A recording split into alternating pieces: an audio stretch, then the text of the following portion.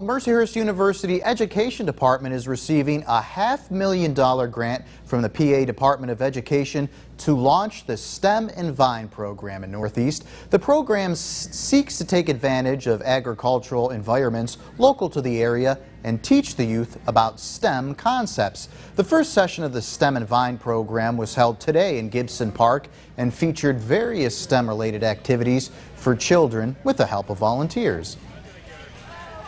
And we chose to focus on Northeast because research has indicated that STEM programming is most effective when it's within the student's context. We are planting seeds of innovation in young learners, but also a love for their communities.